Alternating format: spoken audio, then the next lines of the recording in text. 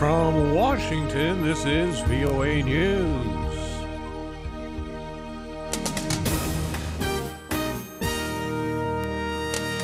More Syrian airstrikes rock Aleppo.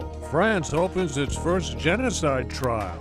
I'm Ray Kouguell reporting from Washington. Syrian activist groups say the government renewed air raids over the northern city of Aleppo Tuesday, following Monday airstrikes that left about 30 people dead.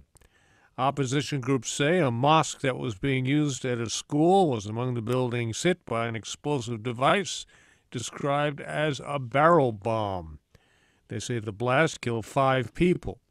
There's been no confirmation from the Syrian government.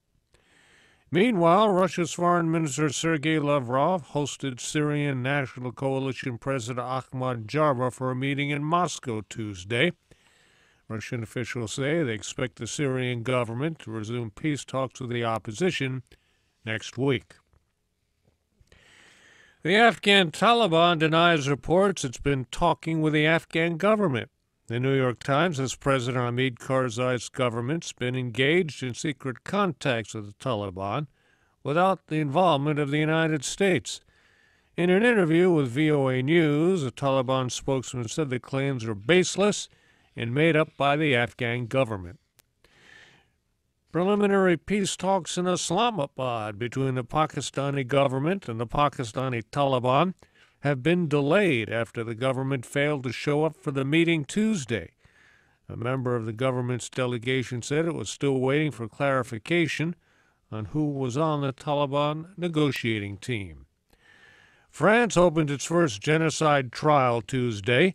A former Rwandan army officer is facing charges of complicity in genocide and crimes against humanity.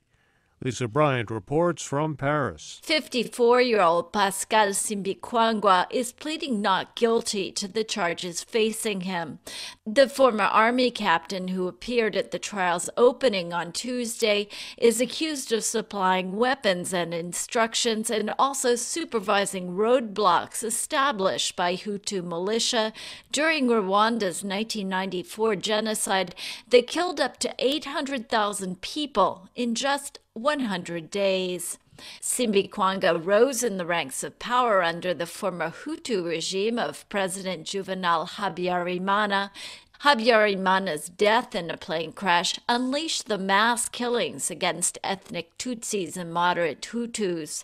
Lisa Bryant, Paris. Thailand's opposition is moving ahead with legal challenges to last Sunday's election, which failed to resolve a months-long political standoff. The opposition Democrat Party, which boycotted the polls, asked the Constitutional Court Tuesday to disband the ruling Pheu Thai Party.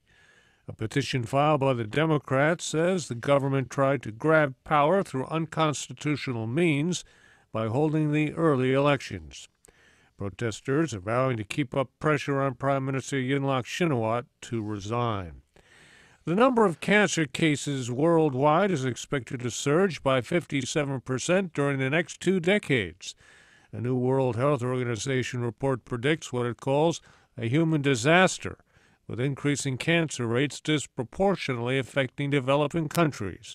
Faith Lapidus has details. The WHO World Cancer Report says global cancer cases will rise from an estimated 14 million this year to 22 million annually within the next 20 years.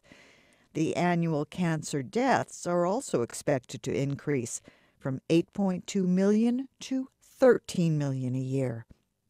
According to Dr. Bernard Stewart, who co-edited the report, developing countries are to bear most of the increase. The low and middle income countries often have poor clinical services, so cancers are not diagnosed till they're at a late stage, and so the survival of cancer patients is much worse in these countries. Faith Lapidus, VOA News. The biggest name in social networking, Facebook, celebrated 10 years of existence Tuesday, having grown from a private college site to a worldwide platform with more than 1.2 billion users.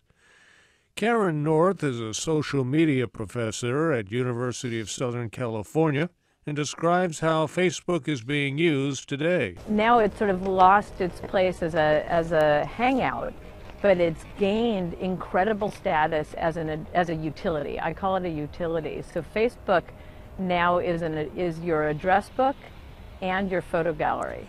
Experts say the major challenge of the social networking site is keeping the interests of its youngest users who are moving on to newer technologies. 10 of the world's biggest drug companies, normally the most competitive of rivals, are joining with U.S. health experts in an unusual new effort to develop treatments for major diseases. It calls for the group to spend $230 million over the next 5 years looking for cures for Alzheimer's, type 2 diabetes, rheumatoid arthritis, and lupus. I'm Ray Kouguell, VOA News. More at voanews.com.